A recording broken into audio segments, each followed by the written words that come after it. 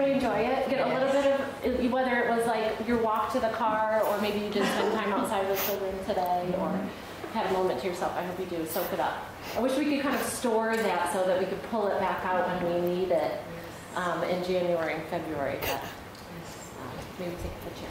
So if you don't know me, I know many of you. My name is Amy Butler, and I'm the Director of Education here at North Branch Nature Center. I say Director of Education really loosely because really what I spend most of my time doing is spending time in the forest with young children and with teachers, doing the ECO program, educating children outdoors. How many people know about ECO or participate? Yeah, some, most of you. Yeah, great, we all know.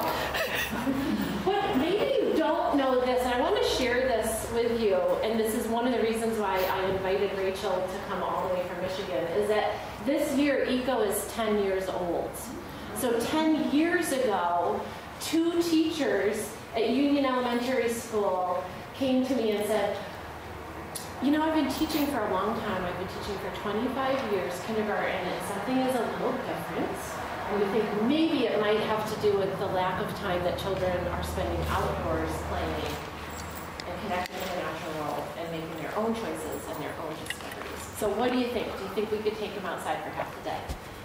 And now we're 10 years later, we work with 12 schools, we work with over 100 teachers, and I've had the opportunity from all of your support, all these teachers and all these children and families in Central Vermont, to travel around the country and meet wonderful people like Rachel and cross-pollinate and have these discussions on a national level and also on an international level.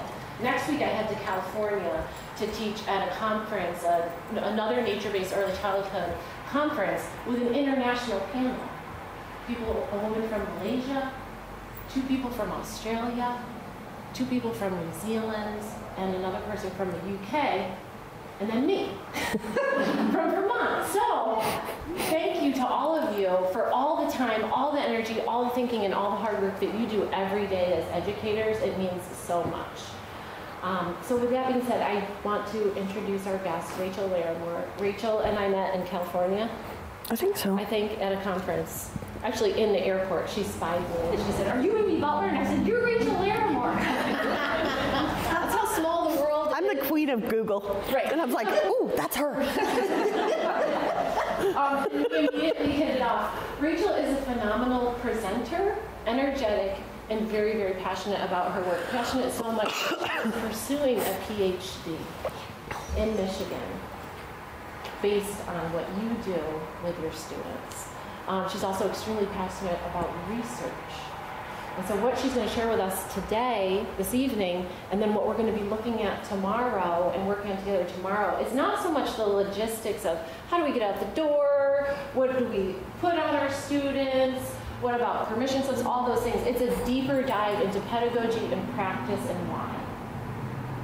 And how can we do this better? And how can we make this more sustainable and help more teachers and more families and more children connect with this work.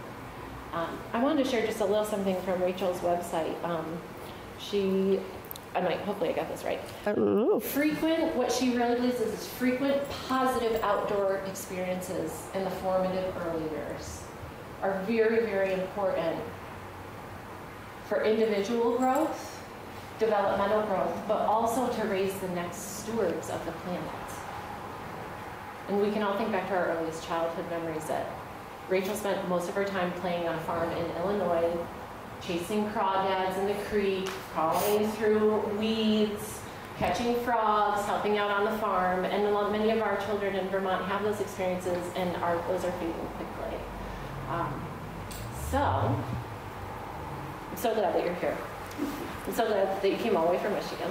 Mm-hmm. And Rachel, before she's going to stand up and talk, she wants to show a video to all of us and about what is nature-based preschool, and that she is coming from a place of realizing that we're not all preschool teachers, and that, but hopefully by watching this film and help put everyone into kind of a mental place of understanding nature-based learning and learning with nature for all children.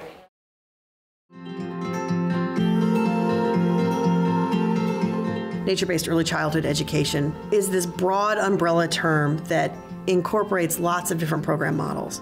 And all of those program models have in common that they bring together the best of early childhood and environmental education. What happens is there's dual goals of both child development, but also environmental sustainability, right? This connection to the natural world and something bigger than ourselves. So a nature-based preschool has 3 physical spaces of the inside, outside, and beyond, the area outside the play area. And they're outside or beyond 30% of the day at minimum. Generally speaking, there's sort of a typical structure of the day. So we start with outdoor play, and that's anywhere from 45 minutes to an hour to maybe longer, depending on how play is going, right? It's all dependent on what the children are engaged with. Then they will gather as a group and welcome everyone, who's missing, sort of community building time. And then during that group meeting, they will often do an activity, a teacher-led activity that will then prompt whatever the hike is going to be, what the experience to the beyond. And then they'll go out onto the beyond. The beyond time might be half hour, might be an hour. It could be the rest of the day. And then there's usually snack time. Again, snack might be back in the main building. It might be outside in the play area. It might still be out in the beyond that they've taken with them. And then there's always another choice time where there's free play again. And that play might happen, again, indoors, might be in the outdoor play area, it might be in the beyond. So the location of these parts of the day varies, but the parts of the day happen in the same order so that children know what to expect. Often programs will have a small group activity towards the end of the day where a teacher is working with 5 or 6 kids on a particular activity that's led by the teacher, but of course still open-ended. And that, I think that with the role of the teacher being a co-learner, right, more than this didactic all-knowing being of here, I'm going to teach you what I know. But if I'm a co-learner with the children, I'm discovering all of this wonder and awe as well. And so then we can learn together. Oh no, I made the wrong choice. It got stuck against the tree. Should we go the other way? Look, okay. I saw a bug, I saw a bug. Ooh, he's a cool roly-poly. He kind of has stripes on him. Oh, look at all his friends. Look at. Ooh. He saw. Does it tickle? You know what I noticed about his antenna? Look at his antenna are kind of bent. They go boop, boop, boop. Well, see if he can flip himself over. You think he can do it? There. Oh, yeah. He did it.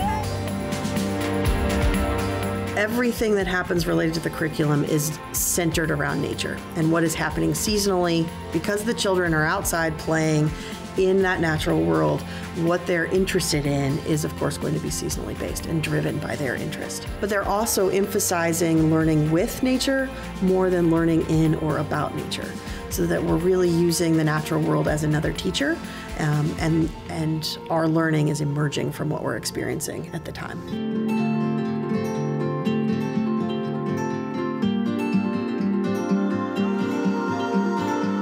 Children need to be outside. They need this connection as part of their day-to-day life, not as an extra, not as some thing we just do every once in a while, but an ongoing, regular experience with the natural world for their whole development, if they're going to be whole children and ultimately whole adults, which is our goal. No matter where you are, whatever your program is, every program can integrate the outdoors in on some level. So even if it's an urban space or in a very natural wild space in the middle of nowhere, everyone has the opportunity to integrate nature into their program in more authentic and meaningful ways. The nature-based approach really does change lives across the board, from kids to parents to teachers. And the more we do it, the more we can have a positive impact on the world.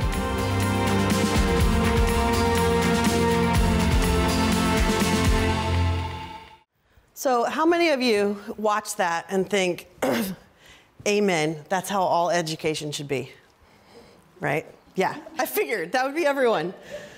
So my challenge to you all tonight is to think about, why do you have that response? Why is it to you individually that it matters that every child has an experience like that? And if we really went around the room, the answer would probably be very different. And so, similar results, right? Similar approach and pedagogy, but the core reason of why might be different. We're going to talk a little more about that. And then to think about, how does that why play out day to day? How does that influence our practice? How do we get to what do we really, really care about, and then do that every day in our practice? So that's sort of big picture where I'm headed. And I show that video partly for myself too. It just puts me in this emotional and intellectual space of like, yeah, that's what we're trying to do. Sometimes I get a little negative Nelly, because I work with a lot of like traditional, very formal education world, and it can be a little overwhelming, right? Some of the things that we have to deal with in the education world, as you all know. And so sometimes I need to remember, like, there's great things happening. And for me, what I also like, this is totally my own benefit, is most of those videos, not all, but most of that video is from the preschool that I started in Midland, Michigan. And then that grew into the nature-based kindergarten and first grade with our public schools, and now second grade. And so some of that video was actually like the worksheet. Those were first graders that were working on that, you know, that had integrated this into their program. So also to think about the ways that this can grow, and that it starts often with one little kernel of a program, and then it snowballs to become this, right? Everyone here at ECO joining together. So that's a good thing. So tonight, we're focused on sort of this guided by the why, really making intentional decisions. Like, we do things every day as teachers. You make decisions, split-second decisions, thousands and thousands of them in the moment. And so as much as we possibly can to remember to come back to being really intentional about that, like, why did I decide to take them out to this space today versus that one? Or why did I spend as much time as I did there, or not as much time, right? Really thinking about why do we do that work.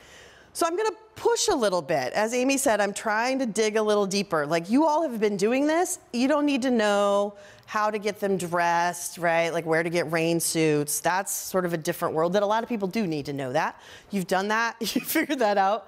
Now it's thinking a little more deeply. So as a result of that, sometimes it might be a little uncomfortable. Maybe I'm gonna challenge you a little bit. Maybe not, maybe you're like, yeah, okay, whatever, no big deal.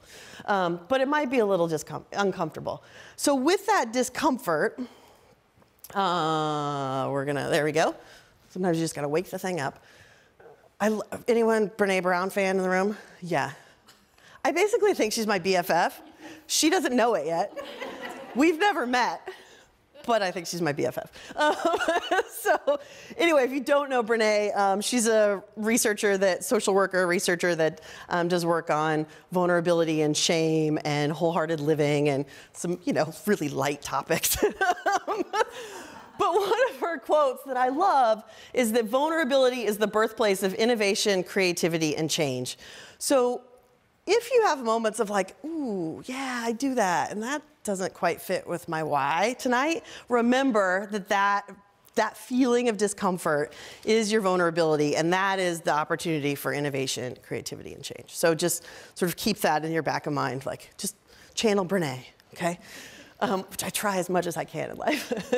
The other thing tonight that we're gonna kind of frame our thinking around, there we go, is another famous TED Talk presenter, Simon Sinek, who does a lot of work with businesses. And he did a TED Talk, it was a TEDx talk actually, on the golden circle. And the idea was that all organizations, do you remember that? It was like, I don't know how many millions of views. But his whole premise is that everything we should do should start with why, instead of, and he's working with corporations, but thinking about why do we do the work that we do, and then you think about the how and the what. So for our work, the what is nature-based early childhood education, right? That's sort of what we do. It might be you're a nature preschool, you're a nature kindergarten, first grade, so forth. That's the what. The how is then the pedagogy, the approach, the decisions and sort of philosophy and practices that we do day to day, right? That's the how. But the why may vary for each of us. The why is it child development? Is that why you're in this? Is it for social emotional development? Is it for academic skills? Is it for all of those? Is it you're here for environmental sustainability and that's what you really care about? Or, is there something else that's out there that's really for you? This is why I do this work. This is why it's important to get kids outside. And the answer is different for all of us. And in fact, most of us came from a different route, right? And I've noticed that the answer tends to vary if it's folks that came to this work from environmental education or farm education, right? Instead of traditional early childhood. Sometimes there's just different perspectives. But we've all come to the same pedagogy, the same idea of this is how we should teach, but why may be different. So that's sort of broadly framing this idea as we move forward of why. So what we're going to do tonight, we're going to first briefly talk about what is nature-based early childhood education, kind of broadly and how I frame it, and then we'll talk about our why and try to really push you a little bit on identifying what that is, and then we're going to apply that. How do we apply that why in our program structure, in the physical environment that we provide children, and the teacher-child interactions? So that's the plan. Notice our Michigan. Amy did not share with you where I'm from. Minnesota. Every time she introduces me, she gets farther west. It used to be Wisconsin, and now it's Minnesota. And then next thing you know, it's going to be like, she's from North Dakota, and then Montana, and then, no, from Michigan, which is over closer here, right here. But we have to get out our map, like we do the map thing, right? So I'm from right here, which is Midland. We're obligated, it's like we sign a contract with the Convention and Visitors Bureau that if we leave the state for any reason, we have to show the map. So now you know, I have done my duty, I can return home safely. All right, so broadly speaking, nature-based early childhood, in my mind, is the integration of two disciplines, which I briefly talked about in the video here. But there's early childhood education, right, which is concerned with child development. We're doing the best of these things. So I know you all have the quality rating improvement system, you know, STARS and some of those things in the state, thinking about early childhood best practices. Nature-based education does those things as well, but then also integrates environmental education. My clicker is slow tonight. There we go. Which is concerned with environmental sustainability, right? So we have sort of these dual goals in terms of outcomes from both disciplines and different priorities, right? This is, again, where we're rooted in our whys. But the result is in the middle here, we have all sorts of different program models from childcare all the way through third grade, right? Because I think of early childhood as 0 to 8. The same practices are happening in elementary school as in pre-K settings as well. And within each discipline, there's a continuum of practice. So I'm not really going to talk about the environmental education side of things because that's not really this audience, but we see that at nature centers, you know, that sort of avoid young children because they say random things about their grandma, you know, and their dog that died last week, and you're like, how do I deal with that, right? So that's kind of scary. So sometimes people avoid that audience. You all are laughing because you know, right? Because it happened today, in fact. Yeah, see? Yeah, I know. That's why I love them, because you just don't know what's going to happen. So anyway, so there's a full range all the way up then to nature centers that have started preschools. But similarly, on the early childhood side, there's a continuum as well. And this is sort of, I think, is the typical way programs find their way to this work. And so I'm going to walk through what that continuum is. Again, this isn't for everyone, but typically this is the progression I've seen. First of all, there's programs that have no nature at all. No windows in the classroom, or very few. Asphalt play area, that's it. Right? That's the extent of their nature. Then they decide, all right, we need to do more. And so then typically what happens is they move towards bringing nature inside.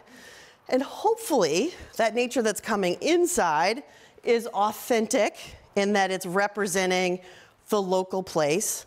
It's representing real critters as opposed to raccoons and bow ties. I've never seen a raccoon in a bow tie.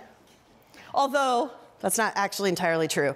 Because I did this presentation once and had this raccoon with a bow tie, and then a week later, someone sent me a picture from Pinterest. I kid you not, was a raccoon in a bow tie.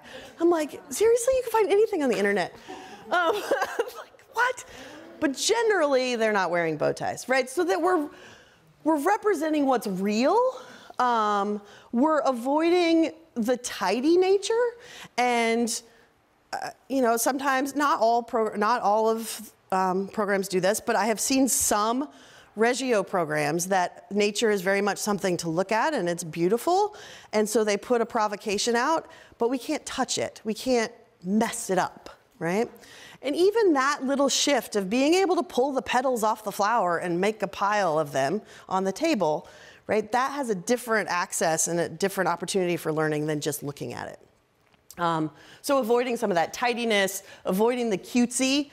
My staff used to always laugh because I can't stand the cutesy early childhood stuff. Drives me nuts. And glitter, I can't stand that either. And they would even tell me, they're like, we're thinking about using some glitter. I'm like, no, don't tell me. But then also the stereotypes. You know, we do a lot of apples are red. Yeah, some are red. The red apples are terrible. And we wonder why children won't eat apples, right? We give them, here's a red delicious. We know it tastes like cardboard, but, you know, please eat an apple. Like, what? No, right? Some of the best apples don't have just this bright red look. They don't have eyeballs either. You know, so moving towards really being representative inside of authentic nature.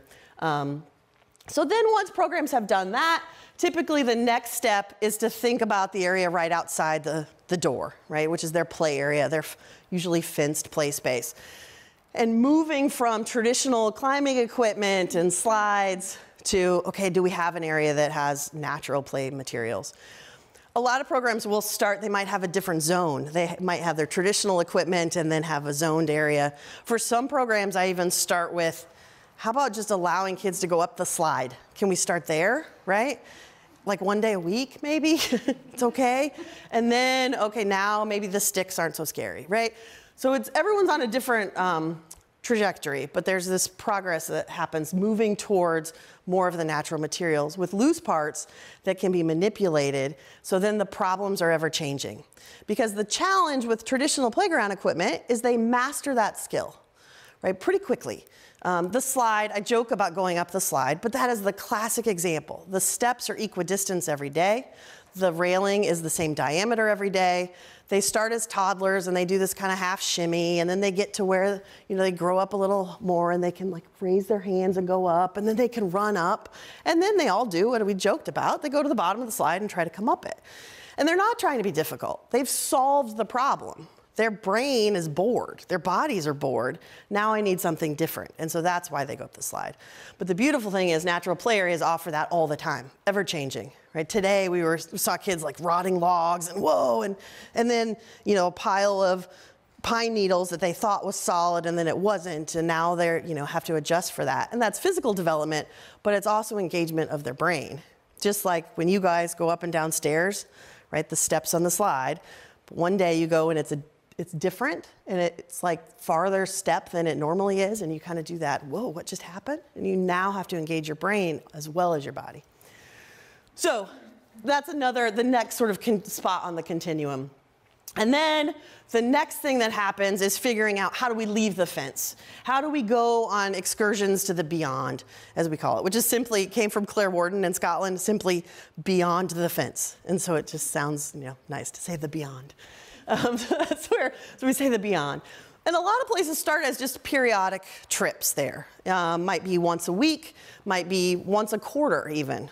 But then eventually build up to where they're doing that every day. And so every day there's experiences, at least in the beyond and the outdoors, outside play area, maybe inside, maybe not, right? But those three are options. So we say inside, outside, beyond. When people first start out, it tends to be fairly balanced between those three. And then over time, yeah, most of our time just kind of stays over here, right? Even in the heart of winter. Even in Minnesota or Michigan or Wisconsin or whatever state I'm from, right? So whatever day it is. So along that continuum, if you think about it, the things that make up those different elements are the program structure, which we're going to talk more about in a bit, the physical environment of the inside, outside, beyond, and then how we interact with kids in those spaces, our teacher-child interactions. Throughout all of it, of course, it's developmentally appropriate. And all of those interactions and all of those practices reflect the value we have of nature in our community culture. And that's where we get it, sort of this nature-based approach.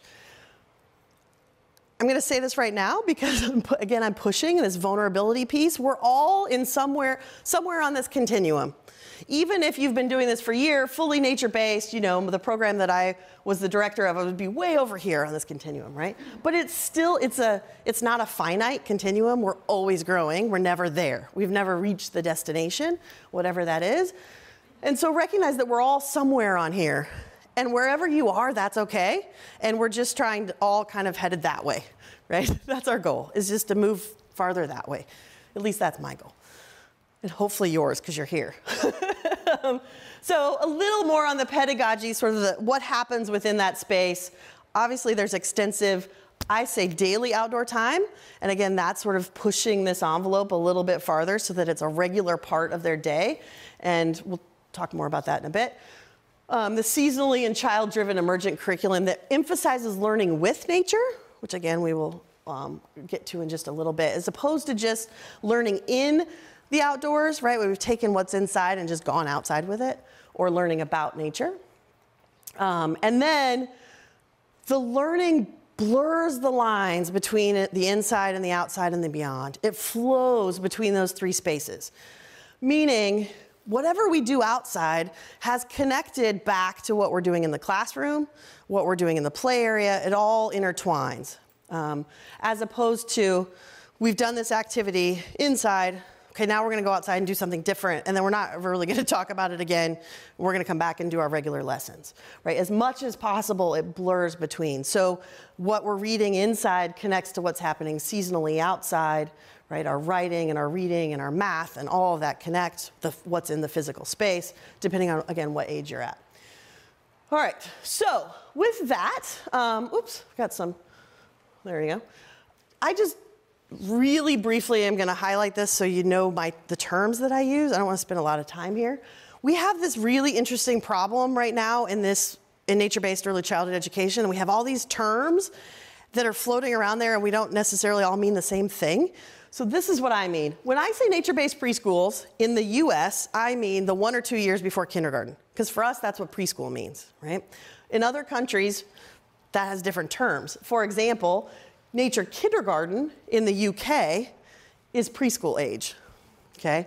So for me, it's the 1 or 2 years before kindergarten, and typically the difference between a nature-based preschool and what I call a forest preschool is this time outside. So forest preschools tend to have 70 to 100% of their time outside, very little physical space indoors, right? They're mostly outside, but it's still that time right before kindergarten. So the term forest kindergarten, of course, is a German term that came over, called woods kindergarten or walled kindergarten, which became forest kindergarten in the US. So I just tend to use preschool because, again, it clarifies that I mean 3 and 4-year-olds, not 5 and 6-year-olds, right? And I don't mean in the public schools. So we just some of these terms get a little muddy. And then nature kindergarten for me is the kindergarten in the public school or private school, but 5-year-olds the year before first grade. So just so if you hear me using those terms, you know what I'm talking about. In the end, it doesn't really matter, right? What it's called. What matters is the pedagogy that's happening within that. It's the teacher practices that are happening within whatever that is called that matters. And sometimes people call themselves these things, and they aren't necessarily doing the nature-based approach either, right? So it can go both ways. So just sort of being good consumers that way.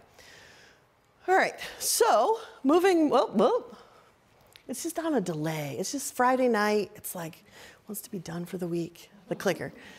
So the next thing, that's kind of a highlight of what is it, what are we talking about, so we're all on the same page. But why? Why do we do this work? Nature right now is all the rage, right? It's in the New York Times, it's in the Atlantic, it's on the PBS NewsHour. By the way, like Chippewa is covered in there. We have someone who used to work at Fiddleheads Forest School who is here. They're also in some of these articles. Like, it's great to see your program in the New York Times I will say, is pretty cool. When PBS NewsHour called and wanted to do an interview, I was like, what? That's awesome, right? So that's really cool. But then the question is, but why is it all the rage? Why does it matter? we don't just want to be in the headlines. Like, that's great, and I'm glad that it's making it more mainstream, but what really is the purpose? And so for each of us, that's a little different, and that's coming back to this circle here, right, of like, but why do we do this work? So for me, come on, there we go. For me, and I've spent lots of time trying to figure out, like, what is it really for me? And I think I've come to, I truly believe that connection to nature is vital to the human experience. We cannot survive without the natural world, right? But it's also, so that's our physical benefits. Our physical health depends on it, right? We have to have food, water, shelter, like any other animal on the planet. We also, though, need it for our spiritual and social emotional health. And there we go. Come on, clicker. All right. So this is part of that deeper, like, yeah, our physical health needs it, but to really feel connected to other people, to something bigger than ourselves, for me, that's connecting to the natural world. And that's what that spiritual and emotional health brings. And I also then think, if I dig a little deeper, that for me, there's different ways of knowing and connecting. So I say this connection with nature is vital.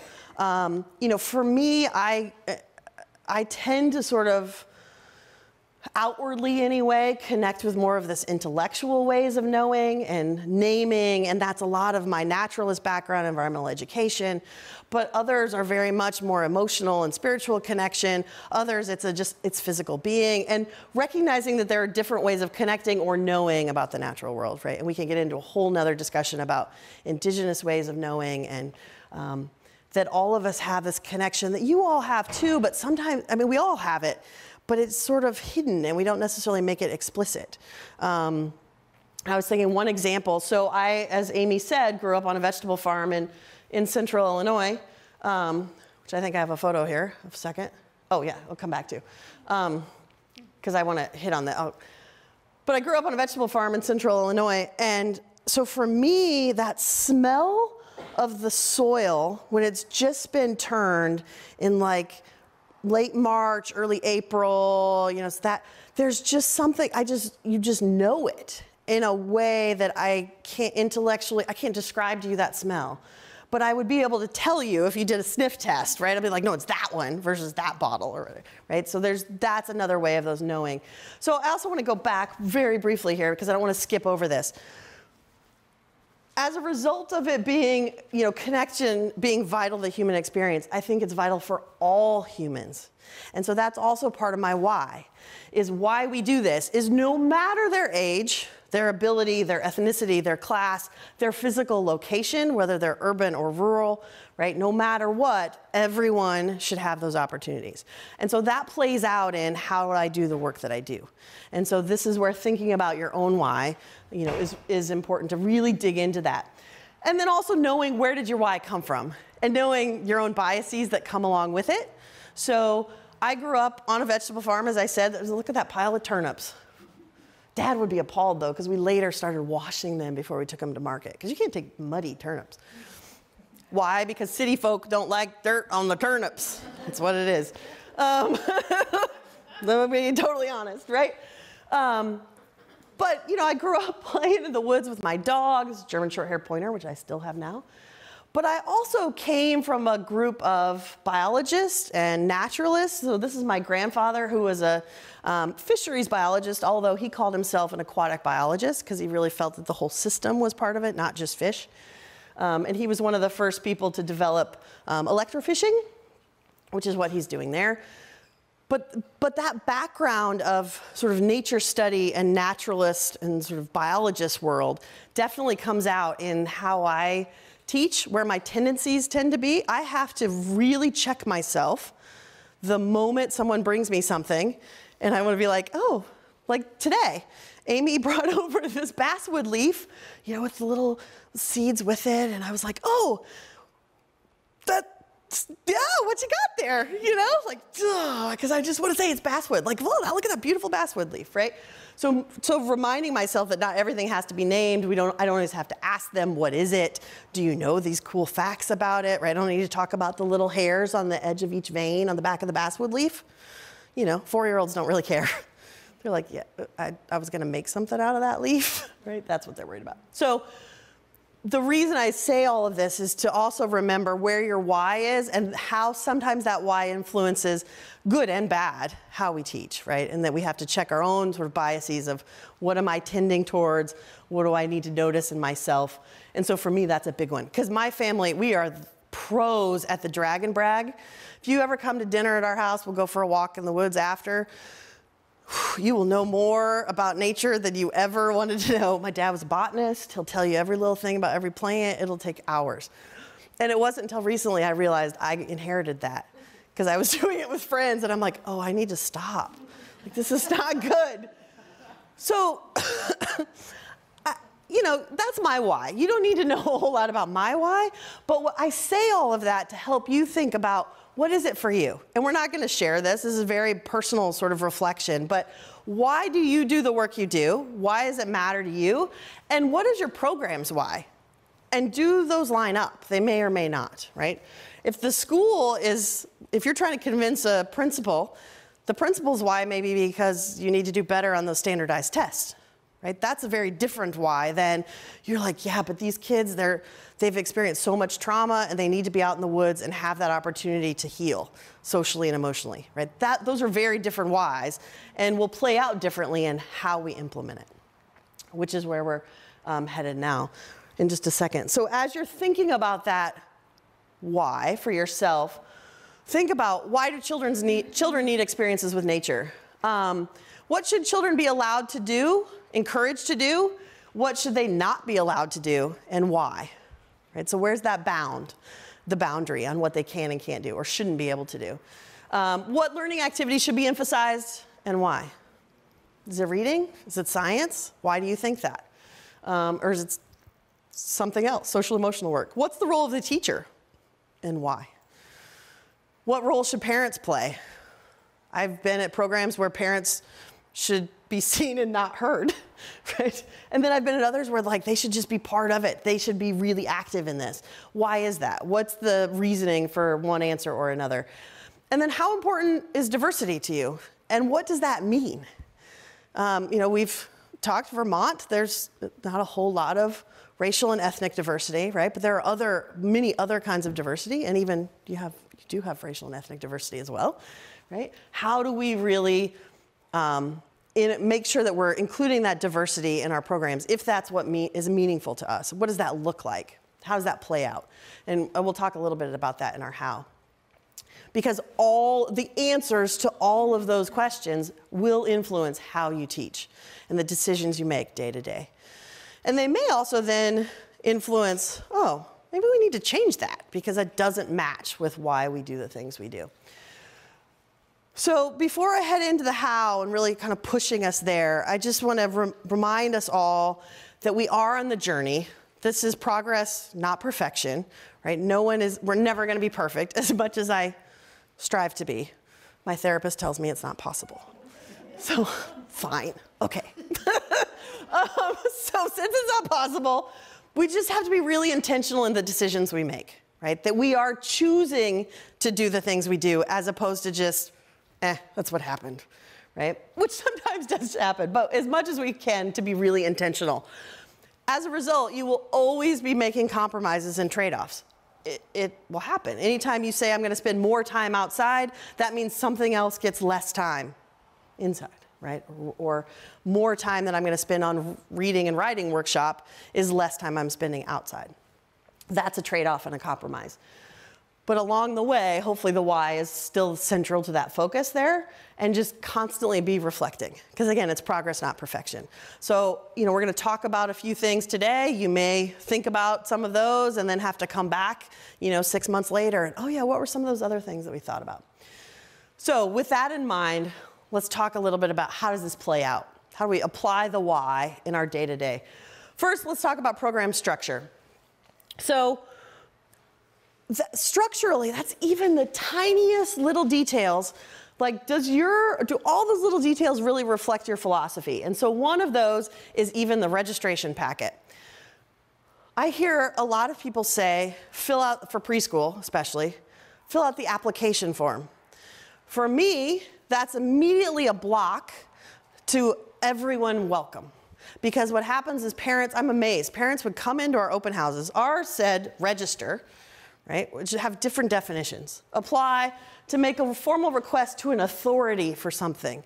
So now the power structure has just changed, right? We talk about really trying to support marginalized groups. Well, if you're the authority and I'm saying, please allow me to attend your school, right, that has a very different feeling from just add yourself to the list. No big deal.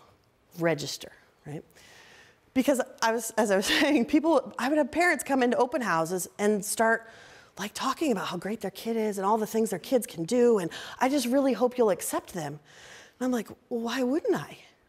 They're 3, right? They're age eligible. Great, come on, right? But there's so many programs that there are limits to who can and can't attend. And even that, such a tiny little detail, sends a message about what do you believe and who do you believe should be in the program or not.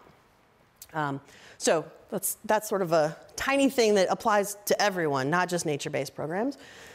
But then also, like, does the structure of your day represent what you value? So a lot of programs, this is the sort of typical preschool space with these 3 different spaces. But a lot of programs, one of the first things I'll do is then move the outside to the beginning. And you say, well, why would I do that? And we've sort of had this debate of like, well, is that better or worse? Or no, I mean, I think if you have time at the end of the day, that's great. But the thing is, what happens at the end of the day always gets cut short, right? Yeah, you're all like, That thing you had planned today even, it was less time than you'd originally planned was gonna happen at the end of the day. But if we do it at the beginning, it shows, no, this is what's really important. This is so important, we're doing it first. We're gonna spend all the time that it deserves. We might even let it go long. And so by shifting it to the beginning, it's not saying that nature has to happen before or later, but that this is important to us. One thing with that I don't have in here, but that also is in terms of the structure, is how often you go out. You know, I know a lot of programs, one of the first places is we'll go once a week. How is that a different message than we'll go every day? And it's just something we do every day as part of our regular routine. The tendency I've found in the elementary school is if it happens once a week, it tends to sort of fall into the specials world. So it gets sort of the same treatment that poor music and PE get and some of those other things, which, by the way, should get more time as well, right? But if we're doing it all the time, it has raised its value a little bit in our curriculum. So again, thinking about the structure. So I mentioned earlier the vulnerability idea and recognizing that we're not all perfect, as much as I am disappointed by that news. We're not. So when I first started our preschool, I was really concerned about routine for kids in the very beginning. 3- and 4-year-olds, right? They need a clear routine, get into that, like, we just need to get in the routine so they know what's happening next. So we would have in September, week 3, right? Like today, the weather would be like it is right now. But it's week 3, and they're 3 and 4, and they still don't really have the routine. I don't know if we could switch up the schedule. So we would come inside on a day like today. And at some point, I don't know when it hit, but I was just like, what am I thinking? Why am I not encouraging the staff to stay outside all day? Kids can handle that. It's the same schedule. We're still doing the same parts of the day. The location is just different. So we're still having snack, it's just outside, right? We're still having a large group or group meeting, but it's outside. And so even being willing to shift that, why not just have it all outside from day one? And they can handle it, because when it comes back to, okay, now we're going inside, all right, because they're also cold and like, yeah, we should go in, it's warm now, warm inside, right? But on a beautiful day like today, why not stay outside? And that was just one of those things that was just, it hit me like a brick wall. I was like, why? Because I care about being outside. I want them to be outside. Why would I not take advantage of a beautiful fall day like it was here today? And at that point, we were going in. So even being willing to shift that. The other thing is being willing to be flexible with time. Are we flexible with time? For those of you that work with team of teachers, you probably have a timekeeper on your team. It's just a guess. Not every team does, but often there's the one teacher that's like, we should have been at snack 5 minutes ago, right? They're like, but we have to be back inside. You know, they're always on the time. But honestly, why not be flexible with that time? And if we're truly being responsive to children and having it being child-led, then we're going to notice what they're doing. If they're engaged in play and having a great time, whether it's winter, fall, spring, whenever it is, if they're really immersed in it and they've yet to say, I'm hungry, why are we in a hurry to go to snack, right? Why not allow that to continue? And I know that seems like a simple thing, but often, seriously, I mean, I've had teams battle it out because someone is like, but on our schedule, it says we're doing this next. Well, yeah, but we're going to be flexible today, right? And so coming back to, why are we going to be flexible? Why does it matter that we're staying in this play right now? Well, because they're engaged and the science that they're learning here, right? Or the social emotional interactions that are happening between those two kids is something we never see with them. And so we want to allow that to continue, right? To be really thinking about why are we doing that? So that's some ideas in terms of the structure, but then thinking about the physical environment. What does that physical space look like? And how do we think about our why in that space? So probably some Windleberry fans in the audience, I'm just guessing. Vermont, you know, it's like, he's a Kentucky boy, but still, you know, you bond with Windleberry. Nature is always trying to tell us we are not so superior or independent or alone or autonomous as we may think, right?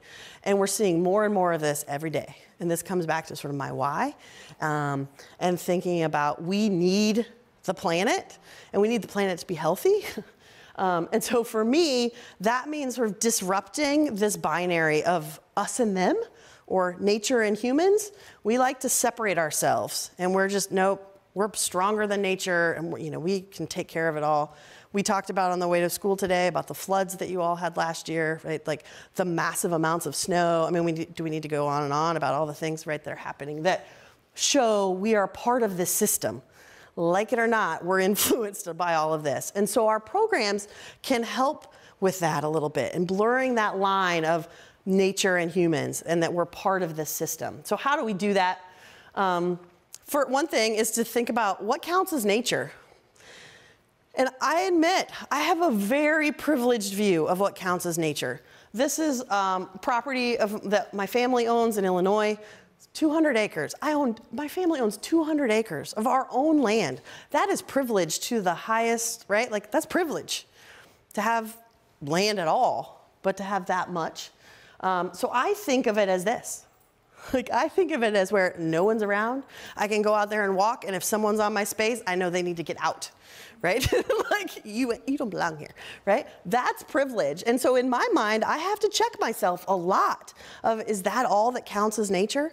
What about all the things that are every day that count, that again, blur that line of what humans and nature. So thinking about other spaces. I started, as I traveled around, just taking pictures of nature, because I tend to be in hotels and conference centers. Thrilling when I travel. But this time I got to stay at Amy's house, which is great. But all of these things, right, all of these urban spaces, there's nature everywhere. There's nature. I mean, that's what was so sad about the children's dictionary when they took the word dandelion out. It's because it doesn't matter where you are, dandelions are everywhere, right? They can find their way through that concrete. But sort of remember that we do have these pockets of natural elements everywhere we go, even in the airport. Now, mind you, see, and this is another privilege thing, because some of you may be looking at that and going, yeah, it's just a house sparrow, right? I know, we're a little judgy, even our species. But there's birds in the airport. And I'm the weirdo that's sitting in the airport trying to take pictures of the bird. You know, other people were like, really? Like, okay. But the point being, how we talk about nature, what counts as nature, even influences who has access to these kinds of programs, right? And we do a lot of work, I do a lot of work with urban programs who say, but we don't have anything, we don't have this, we don't have all this land. No, but you don't need much to be outside the classroom, right? To recognize that we're part of a bigger system. So even how we define that. And then the way I structure the physical environment, or think about the physical environment, is moving from really highly human structured to virtually no human structure at all. And we do that through the 3 spaces. So the inside tends to be really designated, labeled, neatly organized, right? This is sort of our indoor human-created spaces. But then outside, maybe we have general zones, but we don't necessarily have designated areas. We haven't labeled, well, this is the messy area, right? And this is the art area. And we have a mix of human and natural-made materials, where inside they probably tend to be more human-made. And then when we go to the beyond, it's even more organized by the natural world, right? So there's areas that we visit that we sort of talk about in order to communicate with each other, like, oh, this is the sand hill, or this is the pine forest we always visit. But it isn't labeled with a sign, right? Natural materials are dominating. We might take some human-made materials with us, but mostly it's the natural world. And so those 3, even the way we structure those 3 spaces show that and the play changes as a result, I'm convinced.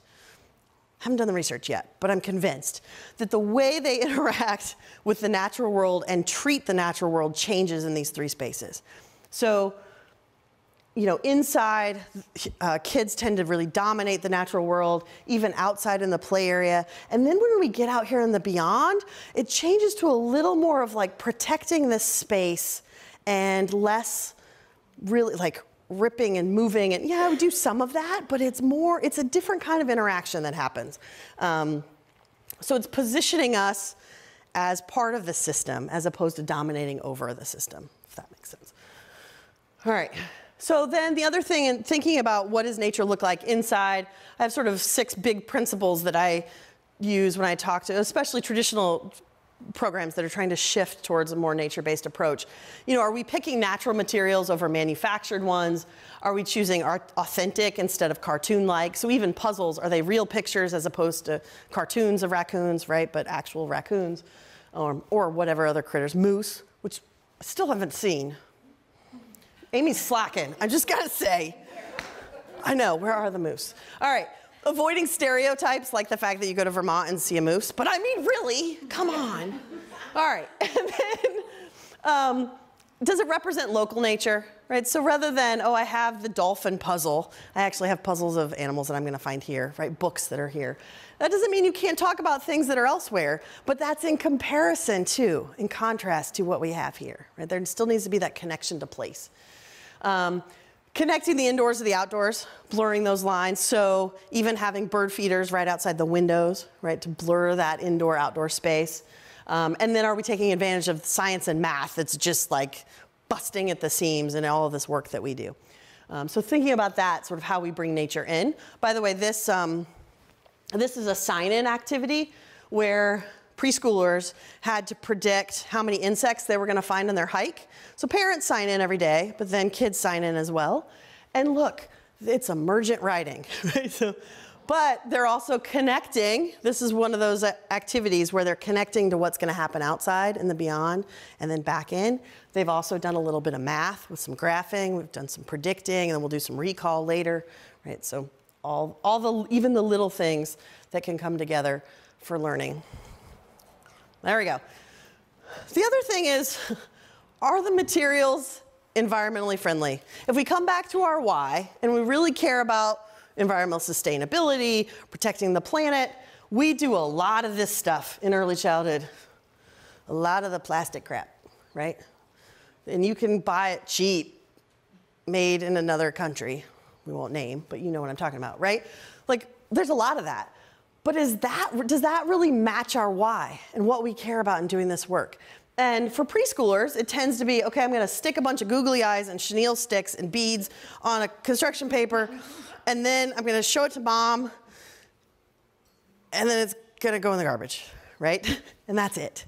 And that's the extent of it. So even having natural materials for that changes the impact, especially if they're going out and collecting the materials for the art area.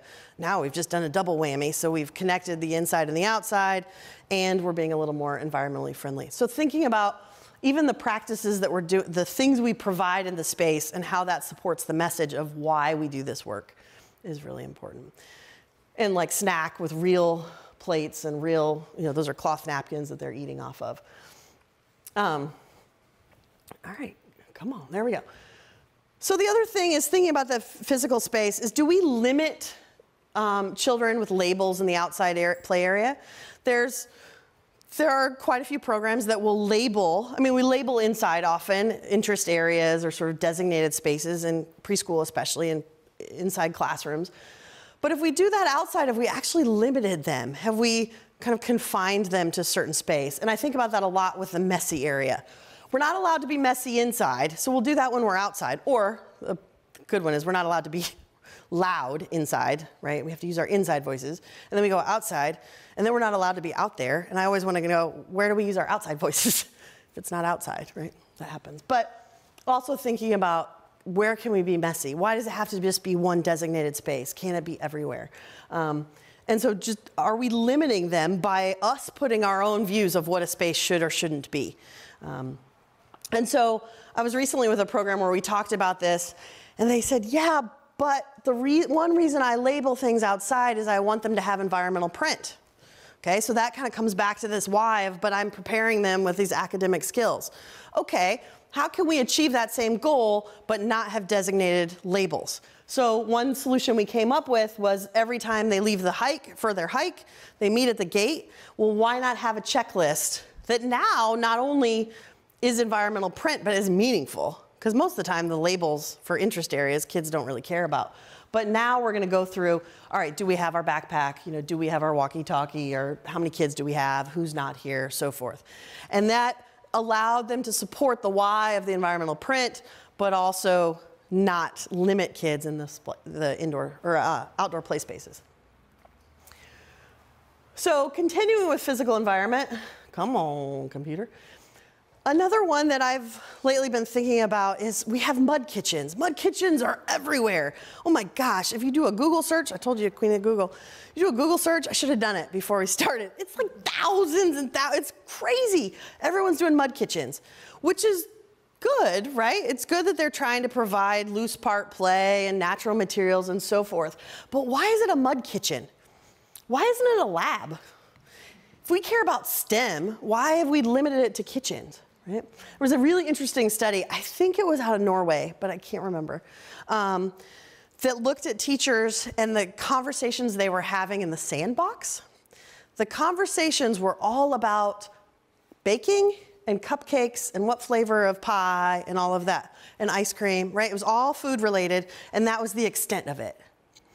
Where if we open it up just a little bit more, now the conversation has potential to go to all sorts of things. And I realize that it's nice, the kitchen materials are easy to get, Salvation Army, and you know, but you could still have buckets and beakers, and it could be science related, it could be some other sort of lab, they could name it, they could be making potions, right? And they're doing that anyway, but it changes even the adult's perception in the space of, this isn't just a kitchen. I can talk about more than just baking and cupcakes, which are delicious, but you know, just extend that a little more. So another thing in thinking about the physical environment, and now sort of thinking about the beyond, do we provide materials in the beyond that honor the purpose of the beyond? So one day I was out and my staff had a Bluetooth speaker and they were playing music to transition from one spot on the hike to another. And they had this song that was going. And I about lost my mind, right? I was like, what is happening? And I realized that was my why. That isn't, for me, that isn't what the beyond is about. The beyond is about us being smaller and listening to the birds and hearing all of those other sounds. For them it was, yeah, but we got these kids that we got to transition from one space to another. And so we had a great discussion about it, but recognizing do the things we do in those spaces, the materials we provide in that space really honor what we're trying to do in the beyond in particular. Because we tend to talk about, oh, the beyond is this opportunity to connect with something bigger than ourselves, to be part of this sort of magical world, to have these moments of wonder and awe. But if you're always go, go, go, and you're always talking, and you've got music playing, do you have the opportunity to experience those, right? Do the kids have the opportunity? So to really be thinking about, again, back to the why we're in that space in the first place.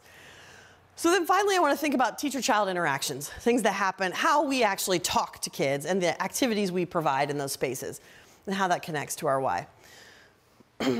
So in the video at the very beginning, and I think I mentioned earlier, we tend to think about nature-based early childhood as including learning in the natural world, about, and with, and hopefully more emphasizing that with part. But learning in is where you've simply taken whatever you would do inside and moved it out. So the art easel has just gone from the inside to the outside. It's on the porch, or it's out, you know, okay. We just took the book bin and we went like this. And that's just simply learning in. It doesn't require nature in any way. It's just out there. And it tends to be teacher-led, but sometimes it's child-led as well. Then there's learning about. So it occurs both indoors or outdoors. It can be either place, but the content tends to be focused on nature. So we're trying to convey some sort of information in some way. This tends to be, I find, those that come from environmental education tend to find themselves here more often, right? Like, oh, but I want you to know about this cool thing. And traditional, more early childhood people tend to sort of be more in the learning in space. And then hopefully where we're all moving towards is learning with. So it primarily occurs in nature because essentially it means nature is the third teacher, which is a very Reggio idea, right? That nature has provided this opportunity for a learning moment. It's cognitive or social emotional in some way. It's almost always outside. In fact, it's always outside the teacher's plans, right? You weren't planning on it. You couldn't have planned for it. And as a result, it's child-led. So here they are around a pile of scat, right? Like I couldn't plan that, well, halfway through our hike, we're gonna find a beautiful pile of scat on this trail and we're gonna stop and talk about it. Like you can't plan for that, right? But once we do find it, by golly, I'm gonna take advantage of it. You know, the classic teachable moment. But that's this idea of learning with, that it's providing us opportunities and learning moments that we couldn't have planned for. And we as teachers are taking advantage of that, ideally. So thinking about, are we really emphasizing that learning with? You know, one of the activities, this was a alphabet sort that they did.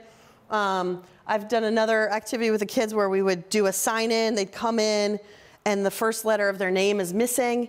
And where are they? Well, they're out in the woods. And so we go out wandering through the woods and find the letters. And it's a fun activity. And they, you know, we're walking through the woods. It's alphabet, letter recognition. I mean, there's all sorts of benefits to it. It's not bad. It's somewhere on the continuum, though, because it really isn't about connecting with nature in any way. It's just simply in nature. It could have been in the building. We could have done the same thing. Where's our missing letter? Right, so thinking about how much are we moving towards, wow, cool, I found this cool, you know, fungus on this stick that I didn't know was going to be cool to that kid, but now I'm, you know, taking advantage of that moment, we're embracing, and then, you know, thinking about scat, so forth. Which we had a great fun finding scat today. Scat's always fun. Scat is so much fun, right? Kids love it, love it. It's never not fun. And then thinking about how do our conversations with kids and the activities we lead cross those bounds? So if we're out in the woods and we're talking about scat, are we doing something with that back in the classroom? Are we reading a story about deer, if we've, you know, found a deer scat? Are we somehow counting related to that? How do those things connect in all of these three spaces? And just being really intentional about that. The other thing is thinking about, in our interactions, where's the bounds on risky play? Where is that for you? You know, what gives you heartburn? For me, the barefoot all day long gives me heartburn. I'll be honest, it does. Because for me, I want them to have a positive experience in the outdoors. That means safe. And there's all sorts of stuff. And like, I want them running around. Now, that doesn't mean there aren't times for controlled barefoot, but just any time, any old time, for me, those are our wheels, and you get hurt, you know, now you're out of commission, right? You can't walk anywhere with us. And by golly, I'm not carrying you back to the building. Like, so for me, I don't allow just free range barefoot. That's a boundary for me. May not be for you. It may be, no, that's okay. Or we have a space. I mean, there are definitely times where I have designated times and areas where, yeah, because it's a great experience to have. Or take your shoes off and dig in the mud, you know, put them in the mud. But maybe it's not just all of the time. So whatever that boundary is, whether it's tree climbing, so forth, but knowing what is that boundary and why, right? Why am I saying that that is the bounds? Because again, what's my goal in the first place? Also thinking about things like how much and what animal handling is okay. Some programs are like, nope, we're not touching an animal at all. Others are like, well, yeah, why wouldn't we? And I am very much of the, yes, let's touch them. Because if you don't have an experience to touch it, you won't be interested in it, and you definitely won't care about it. And so, yeah, there might be a loss of a frog or two, but they're like the sacrificial frogs for the betterment of the planet, right? So that kid actually cares about the planet long term. So that's why just like they took one for the team. Doesn't happen often, but you know what I mean. You all work with young children. It can happen. Right, but thinking about what counts and what doesn't. When can we handle things? When can't we? What are the safety protocols, of course, that go with that for both the care of the animal and the child, for health both ways. But just why do we say one way or another? What's the reasoning behind that? Which again, that's why I allow it, because I'm like, no, I want this emotional connection to the planet, to the natural world. Then also thinking about what conversations should we have and should we not have? They're hard conversations. So sometimes we find dead things, right? And now we have to figure out, okay, how do we deal with this? That's one thing, to find it and how do we have the conversation about it? Some of us really push the bounds, like me. And we just like strategically plant dead things and then we just happen to find them, right? So it's like there's having the conversation and there's like, we're gonna have the conversation, right? Like, so we full on have the conversation. And it does lead, there are definitely conversations about from science to life, right? To where does it go when it dies? I mean, some of this like, what's going on? But mostly it's, where are its eyeballs? Last week it had eyeballs, right? Or now the guts are way over here. Or, man, look at all these tracks of what's here. And this actually becomes a big study for us. I mean, it just was a thing. And so it's always in the wintertime. Like, seriously, we put it there. Roadkill deer. Because we have a collection, we can collect and put, especially, deer, roadkill deer, we put it out in the woods and then happen to find this thing. And it's always in the snow, so you can see all the tracks of all the animals that have been there. And then the conversation is, well, who was here when we weren't? And I wish we could see them. And then almost always that leads to placing a motion sensor trail camera right by the deer. And so then we'll come back and visit and see how it's changed, but then also look at the pictures. And that's really powerful. I mean, to have, like, there was one picture of a raccoon and a skunk together, right? And they're like, raccoon, what are you doing? Run away, like you're gonna get sprayed. But then to talk about, well, why is the raccoon not worried about getting sprayed, right? Because, skunk's not gonna, isn't cared about the raccoon, because he wasn't wearing a bow tie, just kidding, because he's not gonna eat him, right? But so having those conversations, but then it does lead to some deeper conversations about death and so forth. And we had one child once that struggled a little bit with this. It was like, oh, that was a little unexpected. Well, it turned out at home, Grandma had recently passed away and the dog was on the last legs, was about to die as well. And so now you've got this child grappling with, but where do things go when they die and what happens? And I don't want my dog out in the woods, right? And so, but it's hard conversations, but important ones to have. Unfortunately, not conversations that everyone necessarily is ready to have. So I wrote this article, this sort of thing I do. Claire Warden calls it the Larimore pedagogy, because I love to put dead stuff. It comes up a lot, actually, that I put a lot of dead things out. So she's named it that. So I wrote this up in an article and for a magazine, and the magazine came back, and the photo that was included in it was this one, which is a stuffed animal, and it's a totally different activity that we used to do with kids, where we'd put stuffed animals out in the woods and then they'd go and rescue them, and we'd pretend that we were doing jobs of medical stuff. But this was the alternative, and I'm like, no, this wasn't what it was at all. And so for me, this was a good reminder of not everyone is here, right? We're all on a journey, and many are not here yet. And especially of those of us that have been doing this work a while, when we work with really traditional folks, in sort of traditional realms, this is a big shock. I mean, I have a lot of, sometimes I put this up and the teachers in the room will be like, oh no, no, and you just hear these no's across the board. I'm like, okay, but I'm just throwing it out there as a possibility for the future.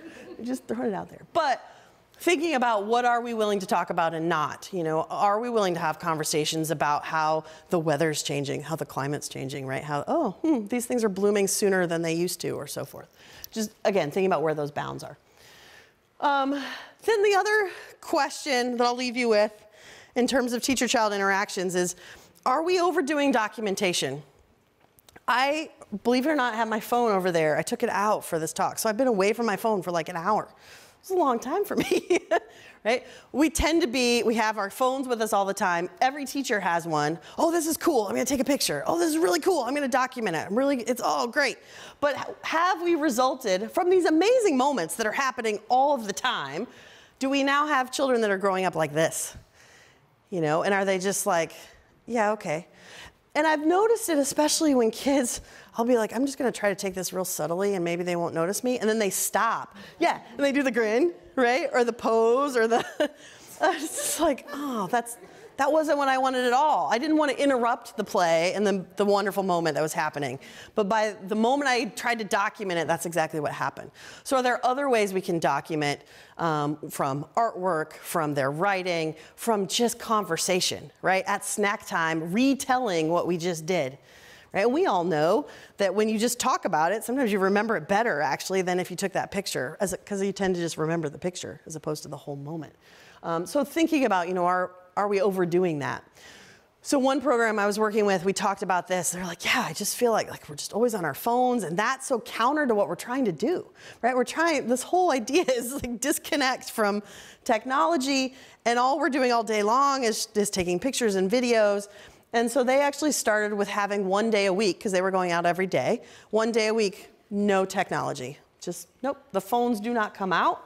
No child should see a phone on Wednesdays or Mondays or whatever. And they started there and then slowly found, oh yeah, I'm just gonna document when it really matters. Because otherwise, anyway, as you all know, you have thousands and thousands of photos that go in a folder, and then at the end of the semester for parent-teacher conferences, you're like, oh, I have to sort through all those photos and figure out which one I want, right? As opposed to just focused on the really important moment that really documents the learning that you were trying, you know, to think about for that particular child. All right, so that's one of those, another way to think about teacher-child interactions and how does our why play out in that.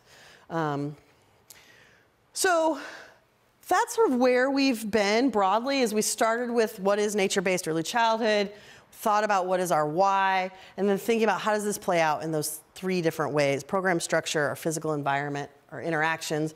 There are thousands and thousands of other questions to ask, right? I just sort of gave you a few to be thinking about. By the way, I have to. I can't help myself. Does everyone recognize these little trails? Yeah? The trails in the subnivean layer when the snow melts? Yeah. So in that, I thought this group would appreciate it. I usually in the where we've been, and people don't get the connection. I think it's like this subtle, really cool. Yeah. Thank you for laughing and appreciating my subtle cue to the audience. So thinking about where do you go moving forward, really truly think about why do you do this? Why is it important to you to do this work every day? To you, why is it important to your program? And then also be thinking about, why is it for parents? Is that different? Is that the same? Does that change what I do? Does that just change how I talk about it in different settings? But really truly thinking about what that why looks like. And then thinking about, how does that why manifest? What does that look like in terms of your program structure, your physical environment, and your teacher-child interactions, right? How does that play out day to day? I just gave you a few. Again, there's thousands of decisions you're making every day. Are we really being intentional about that and representing what we're trying to achieve in the end? Because we have all these grand notions. We say about, oh, nature does all these wonderful things for children. Is our program structured to make that happen? And is that really where we're headed? So with that, I always say, sort of jokingly started one time with my staff, sort of jokingly saying, oh yeah, we're changing lives. And it was just sort of this joke. But then I realized, no, really, we are changing lives. And that is the goal. That's the why for me. That's why I'm in education. That's why I'm in nature-based education, is I really do want to change the world, right? In my little part of it.